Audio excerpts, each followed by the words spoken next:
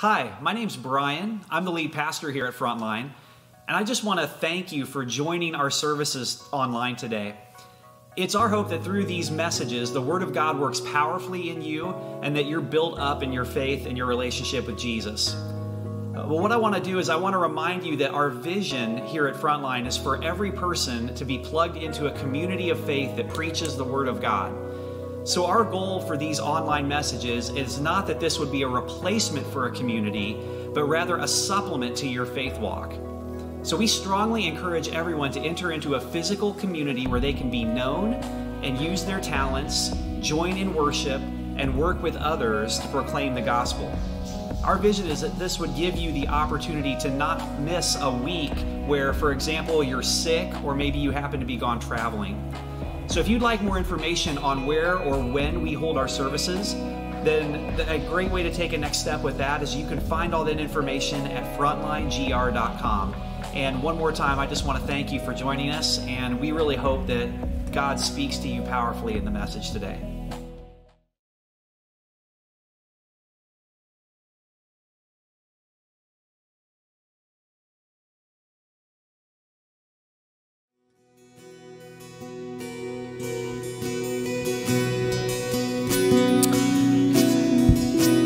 We have come here this morning to worship God.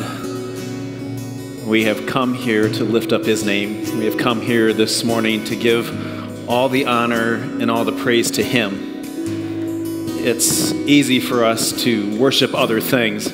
I think especially this time of year when summer comes along and it's easy to worship the beach or worship a vacation or worship some time away from what regularly happens, but that faithful God is here day in and day out, and He is to be worshiped. He is to be praised. So I thank you for being here and worshiping Him this morning. Not that you can't worship Him at the beach, because, boy, I've worshiped Him at the beach this week, but it is wonderful to be able to be together, to grow together as a community of believers and to lift up His name. So we worship Him now in song. We worship Him through the hearing of His word. And then right now we're going to worship Him through giving of our tithes and our offerings. So if I can ask the ushers to come forward, that would be great. I would love to pray for our offering, and then we'll dive into the message this morning. So let me pray. Heavenly Father, God, You are worthy of all of our praise. And Lord, as we lift up Your name this morning in song, Lord, I hope it put a smile on Your face this morning. I pray, Lord, that You were pleased. Pray, Lord, that You would give me the words to speak, Lord, that would touch lives, but also just penetrate hearts and cause something to happen today that typically doesn't happen in a lot of places, is that it causes action for somebody to do something. So pray that that would happen. Pray that You would take these funds that we're about to give back right now, just a portion of what You have so generously given us.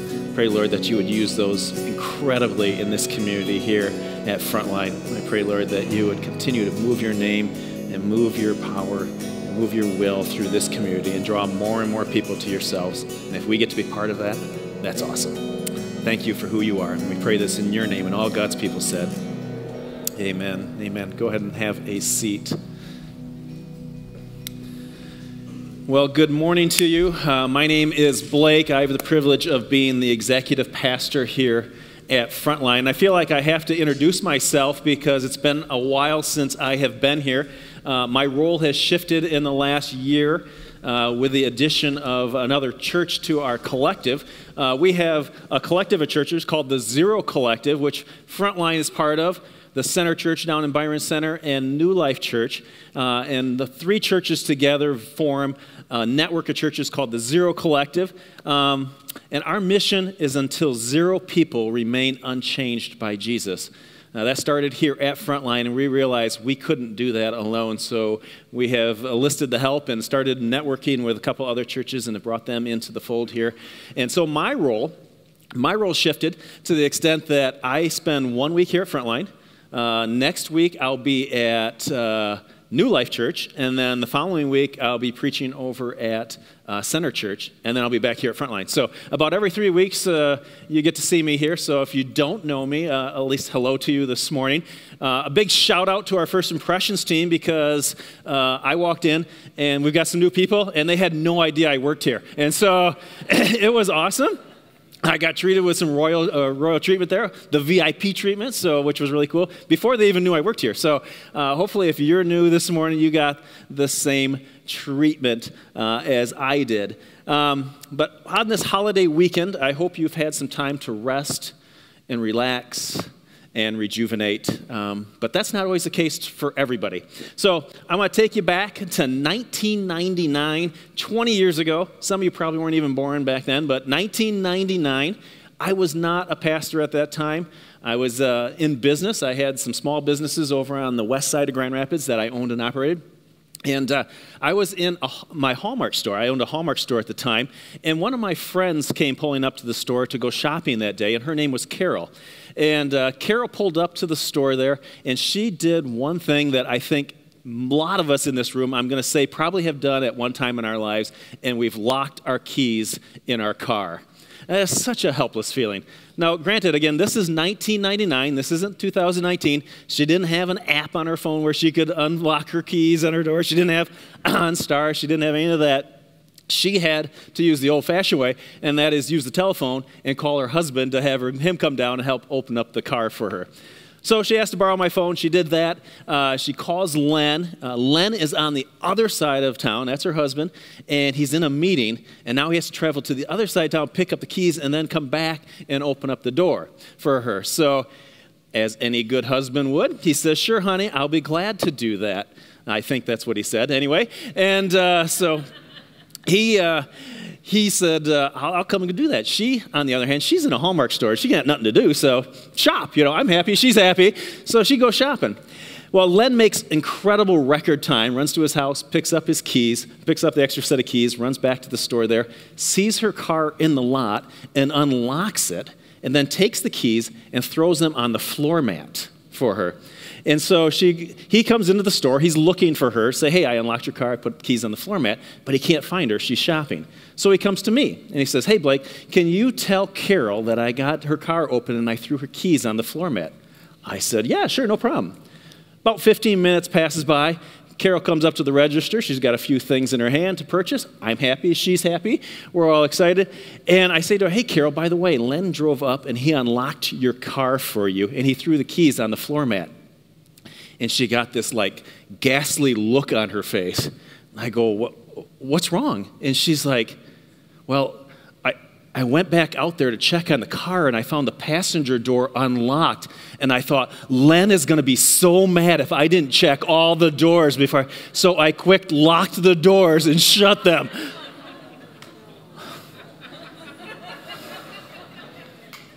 I handed her the phone again, and I stepped away this time because I'm not quite sure I wanted to be hearing that conversation. But isn't that true? We're in such a hurry. We're in such a rush. Sometimes we cause problems for ourselves. Sometimes we cause problems for other people. So I don't know if this is the case for you, but I'm living a very busy life right now. My wife and I are in just a crazy busy time in our life, and I don't know where you're at in life right now, but I thought it would be kind of fun to find out maybe if you too are as busy as Carol or as busy as me. So I came up with this little quiz here. So I'm going to ask Eric to throw these up one at a time, and if you say yes to any one of these, I got a feeling you're probably busy too. So the first one, are you always in a hurry? Are you rushing from thing to thing? Are you rushing back and forth? We rushed back last night from a family thing up at my parents' place, and 11 o'clock at night, running through a random storm that shows up out of nowhere, and just hurry home, hurry here, hurry, hurry, hurry. Is your to-do list always unrealistically long? For those who know me, they know that I walk around with one of these. Maybe you do too, but a little yellow legal pad is my life. If I don't write it down, it don't get done, because I don't know if it's my age or what, but I have to write it down, and it always just seems to be really long. Preach message on here today. Okay, so do you feel guilty when you relax? Here's a big one. Do you feel like really guilty when you have time to relax, like you actually should be doing something? Next one. Are you texting work stuff right now in church? Okay, I'm looking out there. So if you're texting work, you are too busy. Next one. Does your family refer to you as occupant? Are you so busy you're not even around? And last one. Do you multitask when you go into the bathroom? Okay, now, okay, you didn't have to raise your hands. You're in church. You did have to tell the truth. But if that's you, I do not want to borrow your phone. Okay, so we'll just leave that to yourself. But some of us are so busy. I was here preaching a couple years ago, and I introduced you to something called a savoring pace. A savoring pace. It was by a book by Kirk Jones. It was called Addicted to Hurry. It's talking about slowing down, looking at things more clearly. And so if we pull that up here, it says a savoring pace is living life that allows for seeing things more clearly, listening more carefully, and thinking more deeply. This statement, this way of life changed my life. It changed my life because when I started to see things more clearly, not rush through, but actually see things more clearly, and when I took the time to actually listen to people instead of thinking about what I wanted to say when they were talking to me, and when I took the time to think about things a little bit more deeply instead of just rushing into decisions like that, my life changed. My life changed. But the fact is, not all of us live into this, and not all of us live into a savoring pace. And we live at such a hectic schedule, we live at such a hectic time that we're not honoring God. So my question for you this morning is, are you honoring God with your rest? Are you honoring God with your rest? Exodus 31:17 says, 6 days the Lord made the heavens and the earth. And on the seventh day, he rested and he was refreshed. The question I ask is, why did God rest? And why was he refreshed? I mean, he's God, really. He really didn't need to rest, don't you think? I mean, obviously making the earth is quite an arduous task, I would guess. But, it would probably think, he would need rest and he would need to be refreshed. But he's God. He didn't need that. So why did he do that? He did that to model for us what it looked like to live a life that was less hectic. If you have your Bibles or if you have your phones, your iPads or something, we're going to spend some time in a familiar verse today. It is Psalm 23. It is called the Shepherd's Psalm, or it's called the Funeral Psalm if you're with me, because every funeral that I officiate, I always read Psalm 23. And so it is a psalm that you probably have heard. Maybe you don't know which one it is, but as we pull it up here, I think it'll come back to you. So Psalm 23 reads, "The Lord is my shepherd. I lack nothing. He makes me lie down in green pastures, and he leads me beside quiet waters." This right here, this makes me lie down in green pastures and leads me by quiet waters. This, my friends, this is rest and refreshment. Rest and refreshment. To lay down in a green pasture, doesn't that just sound restful? Don't you just want to lay down in a green pasture? Sure it's a clean pasture, but you want to lay down in a green... And refreshment, cool waters. I mean, hopefully you've spent some time on this holiday weekend next to some quiet, cool waters and been refreshed. That is what God wants for us. But do we ever slow down enough to enjoy it? My question also is, has God ever made you lie down? Has he ever made you lie down? It's not a lot of fun when the shepherd makes you lie down. But sometimes he does that for our own benefit. He sometimes does that when life is a little bit too crazy, and he'll make us lie down. My mom, who surprised me and was in the first service, which was so awesome to see her, but she has a friend, it was a number of years ago, who had eye surgery. And that eye surgery was so intricate that her friend was forced to lay on her stomach for 3 weeks without moving. 3 weeks on your stomach, only to get up to go to the bathroom or go to eat, but those are 3 weeks there. And the first few days, I mean, you can imagine how excruciating that was to just sit there and like you're looking at a tile of a 3 by 2 or something like this wide. That's your vision. And so she'd watch TV that way, she would read books that way, but God got her attention during that time. And you would think that would be a bad time, but you would talk to her, that was a spiritual refreshment time when God got her attention. Now, I'm going to show you something up here right now. Here's a quick quote. To give God my best requires rest. To give God my best requires rest. We got to have rest to give God our best. So I'm going to show you right now. This is my well-being triangle.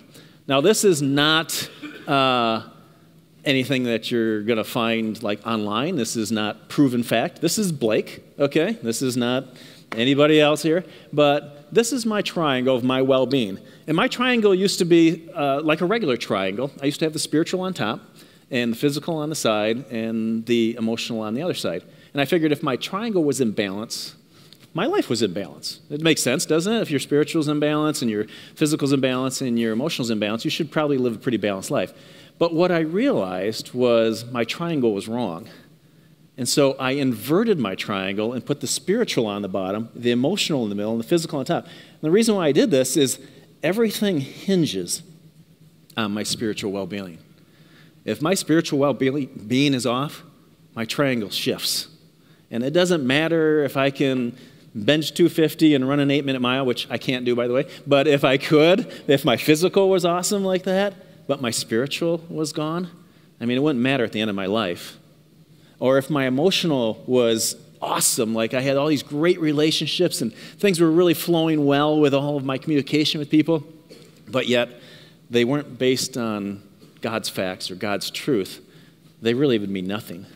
So this is my well-being triangle. And I'm going to just be totally honest with you, not that I haven't been already, but just totally full open to you right now. My triangle has been off for the last few weeks, okay? Probably the last month, to tell you the truth. And it was called out on me by actually our senior pastor, Brian. He was concerned about me. And so he says, hey, how you doing spiritually? And so I just had to look at him, and I'm like, I'm not doing good right now. And just being honest with him. And he says, well, we got to take care of that. And so we sat down. He prayed for me. We started taking some actions of what it would look like to be in a better spiritual spot. So I tell you that just to give you a glimpse of what's happening in my life, why my triangle was off. And so here's just a little glimpse into our lives, my wife and I's lives right now. We have 4 kids. Our oldest daughter, Shelby, she's married. She has our 2 grandkids, which are awesome, by the way. I highly recommend it, is have those first, but you can't. But they're great. I love my grandkids. But so she has our 2 grandkids, and she's expecting her 3rd child next month. So she is due in August, and we take care of the grandkids about 2 days a week. It seems like more sometimes, but while she can go to work and do stuff. And it's fun, but it's busy. Our other 3 kids decided to pull a fast one on all of us and decided that they were all going to get married this summer. So we have 3 weddings this summer. So if you know how busy it is to plan 1 wedding, try 2 and 3, okay? So we are running wild with wedding stuff and plans, and we had 1 down already. We've got 2 more to go, but we're working through that. My wife and I looked at our house and said, you know what, our house seems just a little bit too big now. All the kids are gone. So what does it look like to sell our home? So we put our home on the market a couple weeks ago, about a month ago now. And for the last month, we've been vacuuming ourselves out of our house because we have to show it at a moment's notice. So trying to keep that place clean. But we ended up selling our home last week, Sunday, so now we're in the process of packing up 20 years of stuff and try to figure out what we're going to do with that. So where are we going to go? We decided we're at a time in our lives we thought, it would be really fun to build a home because, we don't got a lot going on right now. We could probably build a house because there's not many decisions that go along with that, is there, So... You know how many colors of grout there are, by the way? I just could tell you like that. There is a lot of colors of grout. So we decided to build a home. Well, our home's not going to be done. Well, we have to get out of our other one. So we got to move out of this one, and we don't have any place to go. So we ended up going back with my wife's parents, and so we're going to be living in the basement. That's everything you want to do when you're 53 years old. Go live in your parents' basement. But we're going to go do that for a couple months. What else do I got going? Before I came into ministry, as I said, I owned and operated some business. I sold all of those except one. I own a summer business, an ice cream store that is on the other side of town that I just really enjoy doing. It's kind of a hobby of mine, but I have 14 employees under the age of 21, and they're all female. And so we got a little drama going on right there, so it's okay. Not that it wouldn't happen with guys, but just a little drama going on right there. And so that's going on. So as you can imagine, life is a little hectic right now for us. And so why do I tell you all these things? I certainly don't want your pity or sympathy. I could use a little help with the weddings if you want to get my GoFundMe account. Oh, no, I'm kidding. We're not going to hit that. I tell you all these things because this message right now is for me. And you just happen to be here, which is awesome. I'm thankful for that. But this rest and refreshment is what I have to lean into myself. And I know that I'm busy. And I talk to you guys, and I know you're busy because when the first thing I ask you is like, hey, how are you doing? And instead of saying, I'm doing well or things are going great, it says, I'm busy. I'm busy. Life is busy for us.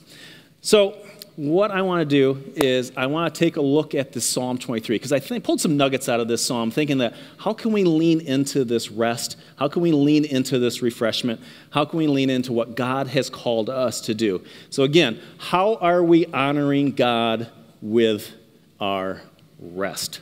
So here's the first thing I think we can do is rely on the shepherd. Rely on the shepherd. Go back to our verse there. It says, the Lord is my shepherd. I lack nothing. He makes me lie down in green pastures, and he leads me beside quiet waters. Just focus on this first part right here. It says, the Lord is my shepherd. I want to ask you right now, is the Lord your shepherd? Is the Lord your God? A shepherd is one who cares for his sheep, one who cares and loves his sheep, but a lot of times the sheep don't really care for the shepherd. I'm wondering, do we love our shepherd? Are you spending time with your shepherd? Because if the Lord is your shepherd, you lack nothing. But if the Lord's not your shepherd, I think we're going to lack a few things. And my question is the Lord your shepherd? A lot of us have trouble with our value in life, and we attribute our value to things we own, things we do, people we know, stuff in our life is what we attribute our value to. And the reason we attribute our value to those things is because we're constantly running to strive to get to those things. This was the case for me for many, many years. It's one of the reasons why I'm standing in front of you today is I kept striving to be better and be better. I was in a family business, and my dad had started that. And man, I got my value in what I did. I got my value in my work. And I wanted to be as good as my dad. I wanted to be thought of in the same way that people thought of him, that they thought of me. And that caused me to run and to run and to run. And I'll tell you what, at a point, it just got too much. And it's not that I quit. It's more of I realized my value is not in what I do. It's not in what I attain. But my value is in God. My value is in my shepherd. I wrote this down because I wrote this down years ago. And it says, I don't have to prove anything.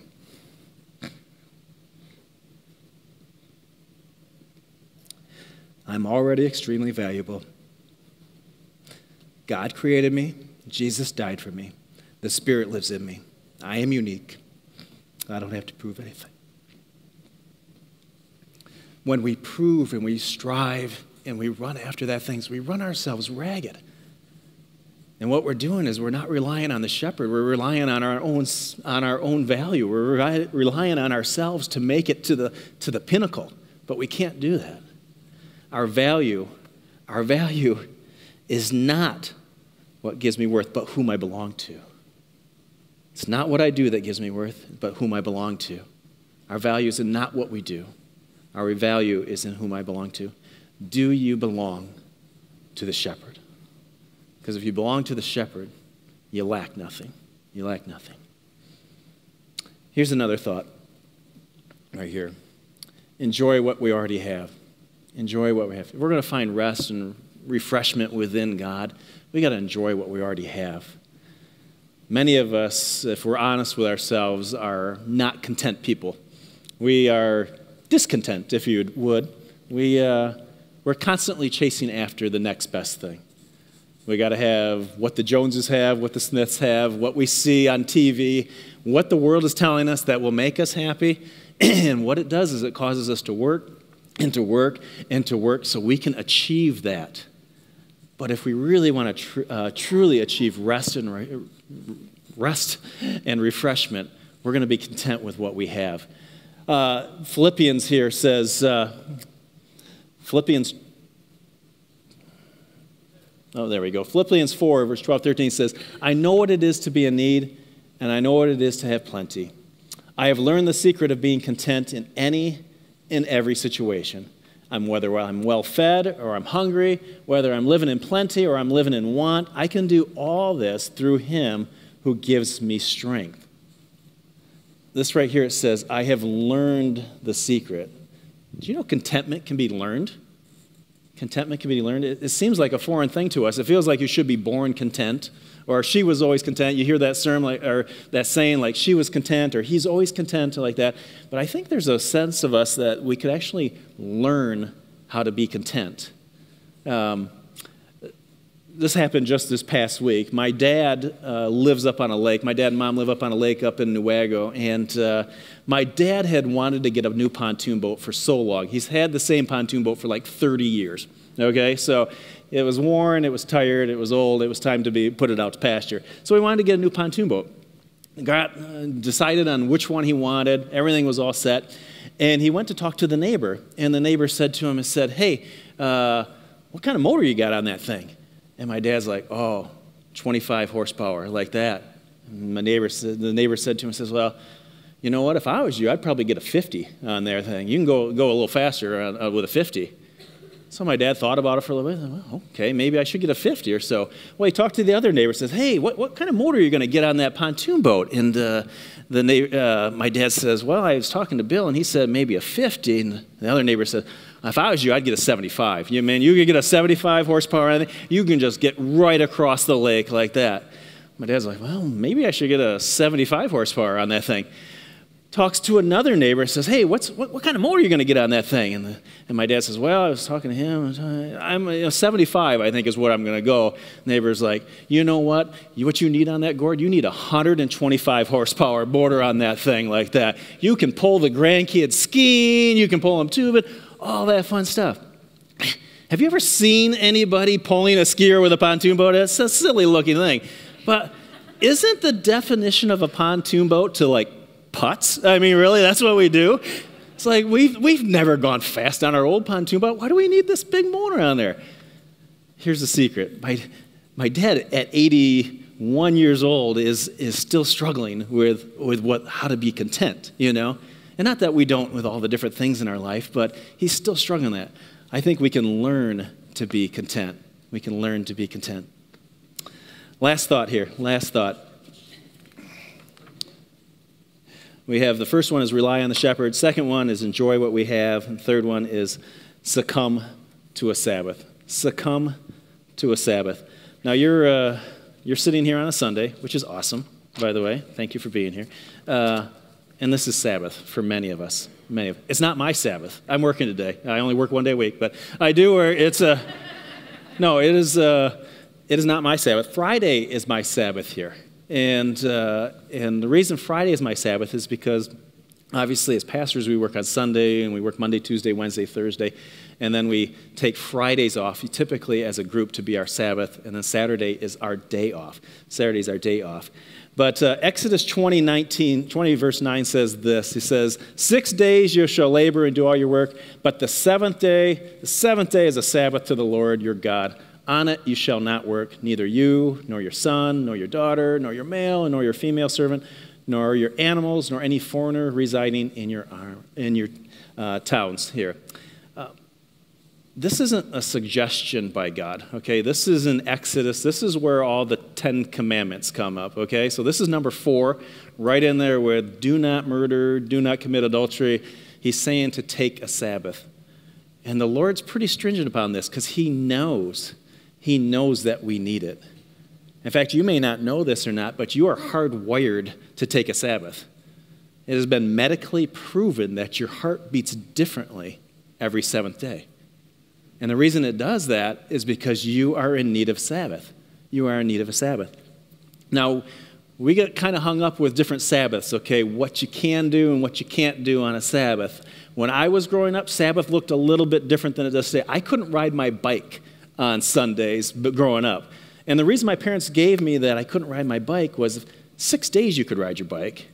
The 7th day, it wanted to look different. It wanted to look different. And so my parents said, let's do this, and we're not going to have you ride your bike. I can remember, and maybe some of you in here can remember, when Meijer opened up on Sundays in Grand Rapids. I mean, it was like a big deal. Like, okay, all of a sudden, they broke up the Sabbath. Everybody's like, oh no, you know. So, relax here. I'm not here saying you can't ride your bike on Sundays. I'm not here saying you can't go shopping at Meijer on a Sunday. But what we can do is set the day aside to look a little different. Because the Sabbath was made for man, not man for the Sabbath. Okay? Or else, the Sabbath was made for man, the man not for the Sabbath. And so what God's saying there is the fact that I created this day for you to rest. I created this day for you to take aside apart and to honor me with it. So what does a Sabbath look like? What does a Sabbath? I think there's 3 things that a Sabbath looks like here. First thing on a Sabbath is rest your body. Rest your body. Second thing is recharge your emotions. And the last thing is to refocus your spirit. So we take a look at those things and says, well, how do we rest our body?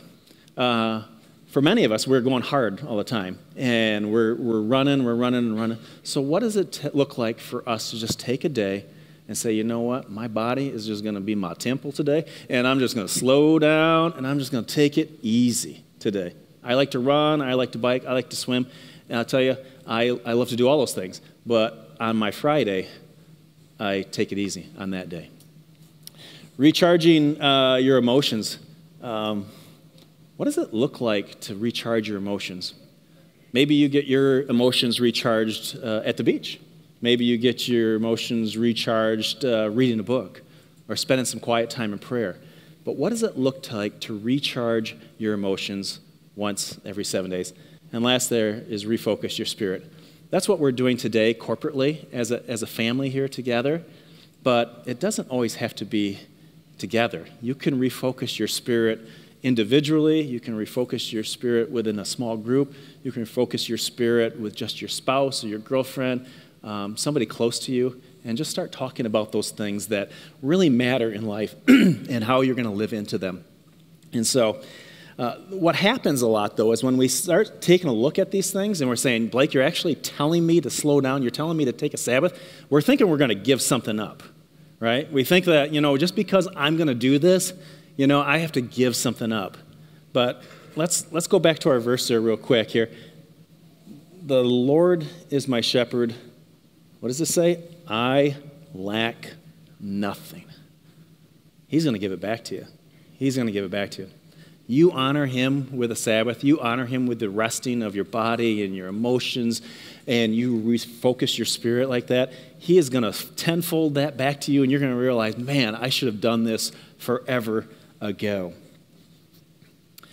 One of the great things that I get to do within my role is I get to meet with our team leads here at Frontline and at the Center Church and at New Life. And I get to spend time with them once every other week. It's a regular meeting on my calendar, and I get to just hear about what's going on in their ministry. So we go over what's called a ministry action plan, what plan they're putting together to take new ground or how we're going to move the ball forward down the court, how they're going to take this initiative and do that. So I help them along with that lines. We talk about metrics, okay, specific numbers we want to hit. We got Spring Hill Camp coming here next week, or actually tomorrow. And, Amanda, our children's pastor, and I sat down. We made a goal and said, hey, what does it look like to have 100 kids here? And she just blew it out of the water. We've got like 120, 125. Oh, my goodness. Holy cow. So just blown. Yeah, I'm going to clap on that. So we talk about that, some metrics like that. And I meet with all of these team leads like that. But really, the best part of my job of meeting with them is focusing on their triangles, focusing on their emotional and their spiritual and their physical well-being. Because it's much more important to me that they're leading from a well-conditioned soul than it is the job they're doing here. And that may sound weird coming from the executive pastor, but I'm more concerned with the person than I am the position. I'm more concerned with the person than I am the position. Because here's what I know. If they're operating from a well-conditioned soul, if their spirit is being well contained and they're physically and emotionally healthy, the job will take care of itself. The job will take care of itself. Here's a fact that you may not know, but I definitely know, is between 500 and 1,500 pastors leave the ministry every month. Every month. That's a lot of folks. I don't want our team to be a statistic. So I'm more concerned about them than I am the job they do. The job will take care of itself. So when I sit down with Corey and I talk to him, I talk about all the stuff that he needs to do here, worship stuff, but I'm concerned about his wife Sarah, who's due with their third child, and their 2 kids, and the fact that Corey just got a new bike and he just loves riding bikes with his family now. I'm concerned with Amanda, as I just mentioned again, our children's pastor, Eric, who happens to be doing our slides here. Their son, Christian, just had surgery a couple weeks back, and so I'm really concerned about how that is. I have the opportunity to pray with Amanda before that happened. Jesse, our missional pastor, him and his wife, Loretta, and their 3 kids, and they're vacationing this weekend, so how cool that is. And then David and his wife, Shannon, and they have little Judah, and then they're fostering a little baby right now, so their life is just crazy busy. And we got Chris, who's my admin assistant, who is just moving this week, so she's moving into a new place. So I'm crazy concerned about all of that stuff because the person is much, much more important than the position. One of the great things that I've been able to help initiate here is something that's called a dog day. A dog day. A dog day is a day away with God. A dog day is a day away with God. So I presented this to our leadership team a number of years ago, and I said, what would it look like if we could find a day of spiritual refreshment for our team once or twice a year? What would it look like if we could do that? And our leadership team, and they just love on our staff, and they says, you know what, Blake, that's awesome, but we're not going to just do 1 or 2. We're going to do 4. We're going to do 1 every quarter. 1 every quarter. And here's what a dog day is. Here's what a dog day is. Can you throw that up? The Zero Collective strives to create and maintain a healthy team, including encouragement and support in areas of spiritual, physical, and family health. One way that the Zero Collective helps maintain spiritual well-being is by offering dog days. Dog days are an intentional time away during the work week to focus on your relationship with God. There is not a set design or a plan for a dog day, but rather an individual decision on how to make it most impactful and beneficial for the employee. That's right from our human resource manual, and I can't believe I put that up on a screen in front of the whole tab here, but I just want you to know how important this is. Because here's something that when our team here takes a dog day and they come back, they're different. They're different. They're refreshed. They've got more vigor for their job. They seem to be more focused, and it just lifts them up. So my question for you here today is, do you need to schedule a dog day? Do you need to take a day away with God? I don't know what that looks like in your schedule. Do you need to create some extra time in your next few weeks where you can say, you know what? I'm going to either take a vacation day or I've got some other sick day or something. I don't know, however you're doing your work. but to take an intentional day away and spend it with God and refocus and get refreshed. Because let me tell you, it's going to be totally, totally different for you if you do that.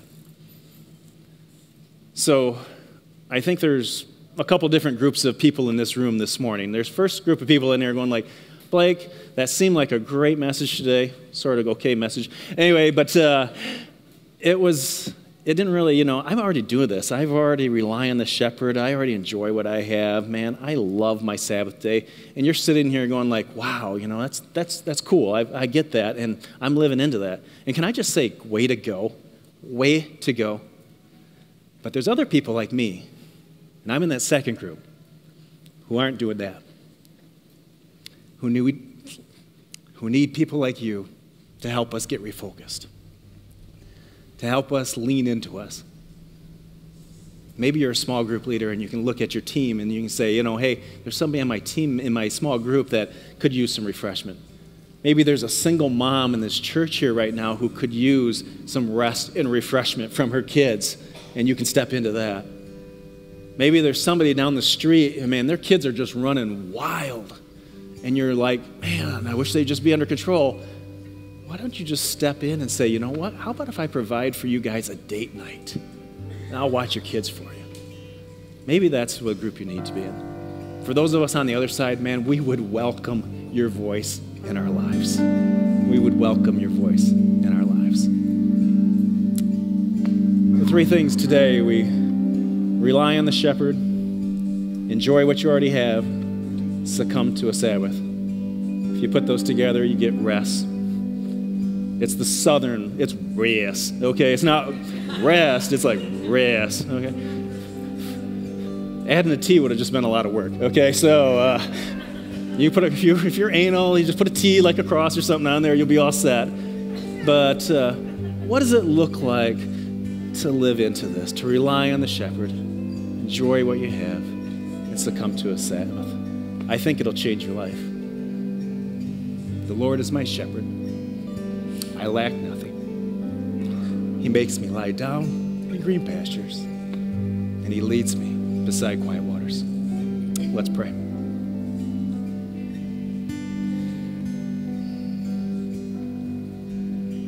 Father, you are so good. You are so loving. And you only want the best for us. Your word, it comes alive when we take time to spend in it. Your word has instructions for how we're to live, and we run by it so quickly sometimes, and we look at a familiar passage like this and just glimpse and don't take note of it. But Father, you are the good shepherd. You take care of your sheep. Help us, Lord. Help us to be better. Help us to honor you with our rest. I pray, Lord, that through all of it, you would receive honor and that you would receive glory. For that is why we are created. Just as I said this morning, we are created to worship. And how we do that is through our rest, and through many other ways. But I ask, Lord, that you, above all, would be honored. And I pray this in your name. And all God's people said,